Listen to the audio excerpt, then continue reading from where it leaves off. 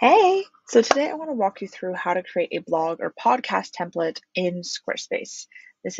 Will work with any version of Squarespace, but the sites that I'm showing you today on are 7.1 sites. So let's jump in. It's super easy, but I just want to kind of, I guess, before we jump in, say why to do this. It's a huge time saver. It keeps things formatted really nicely. And I've decided that I want to do this on my blog. So I'm going to show you as I do it for my own blog. I don't currently do this on my own blog, despite the fact that I have years and years of blog posts in there, but I do have it on my podcast. As you can see here, I have a template, and in that template, I have the heading, I have the block where the audio clip goes in, a little bit for my VA to go in and put a little bit of information, and where the show notes are. It's a really simple template, but it's a template nonetheless that I use every single time, and all I do is duplicate that blog post, and then I can go in and edit it, and it becomes the next podcast episode for my podcast. So I'm going to go ahead and show you how to create a template for your own blog. So let's do it in my blog here. So let's start by creating a blog post. And we're going to call it template. And then we're going to design it just however you want your templates to look.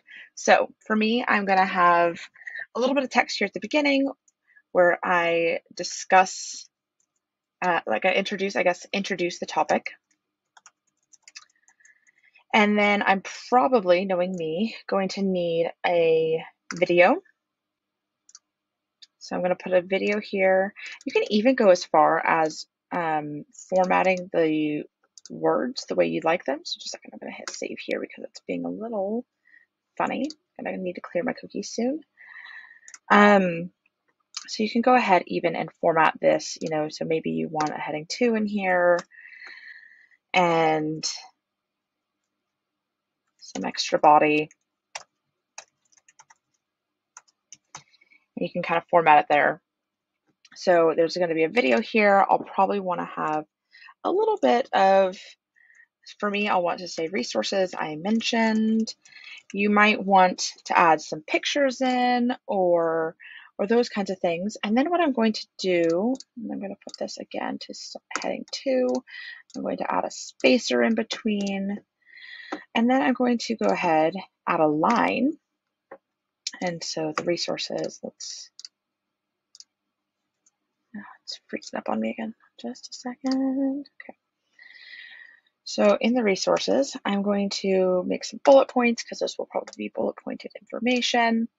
And then I'm going to say, add another text block and say something like, you might also like, and then we're going to make that a heading 2, and then we're going to put in a summary block.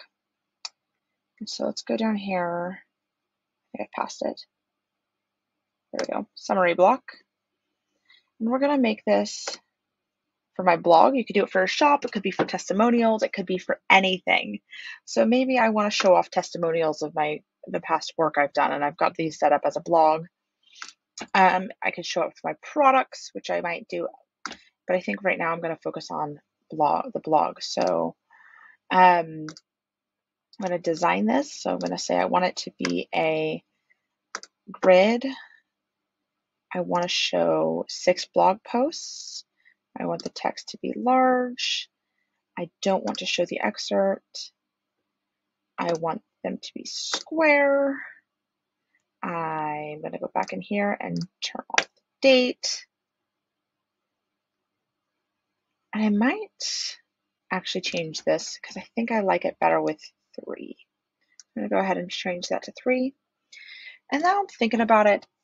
So blog, you're obviously wanting to share the information that the person's there to read or watch for your blog or your podcast, but you might also want to promote your other blog posts or use the opportunity to promote some of your products. So I'm also going to put in a section here about my products. So I'm going to say add in another spacer block, and then I'm going to add in, let's go with another summary block. It keeps things nice and clean.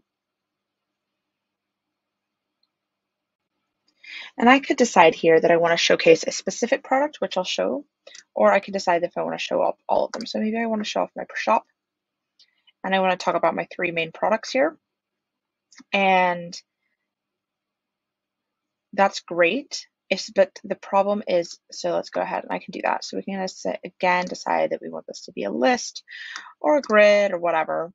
And decide how we want to showcase this stuff, decide if I want to hide the price in the excerpt, can decide if I want it to be a grid, and if I want to only show the same number of 3 items because they look really nice with the white cross, I can do that. But what I might also want to do, and so say, want a custom Squarespace website without the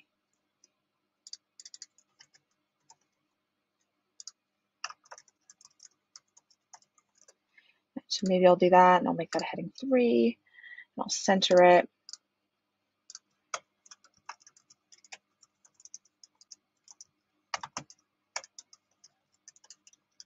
And then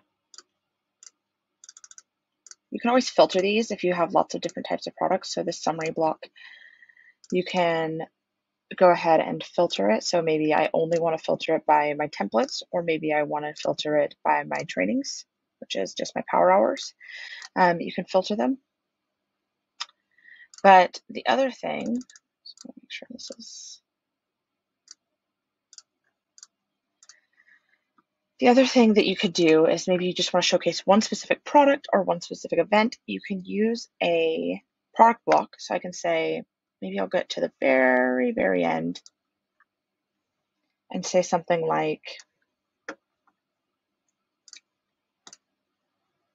go ahead and say something like, want some help perfecting your Squarespace.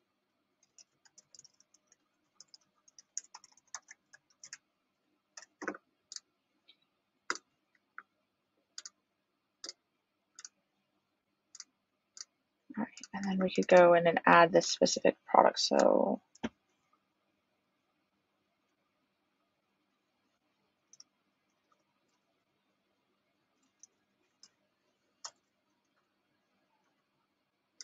here we go. And then you can see I can format quite a lot about it. I can do even set it so that there's an add to cart button, can center everything. And then what I'm probably going to do, because this is huge, right? It takes up the entire screen, is that for next to this, I want to add a spacer block. And then I will probably add another one. And that one's moved itself, which is pretty common sometimes in this type of thing. Okay, well, let's see if we can get this one to go where it belongs. If not, I'll delete it and start again. Okay, let's hit save. You can see I designed too many Squarespace websites because there's occasionally little bugs for me. Okay, there we go. And so then we might, there you go. So it's a lot less big, it's a lot less overwhelming. Or maybe what I would do is put this next to the side of it, right? And so there's lots of ways you can format this, but have a think about what works best for you and go ahead and do it. So I probably, I might leave all of these different little sales things in this template and then take a pick as to which ones I want to leave, because right now it's a little bit much. It's like, buy the thing, read the thing. But if I leave them all in the template, I can delete the ones that aren't relevant for the time being or for that blog post. So what I'm going to do is go ahead and save that. And then in the future, when I write a blog post, all I need to do is hit duplicate. And then I can go ahead, put the proper name of the title. So real blog title, and go ahead and start filling it out. And it's all there already, brilliantly formatted and ready to go. I hope this really helps you. Have a lovely rest of your day.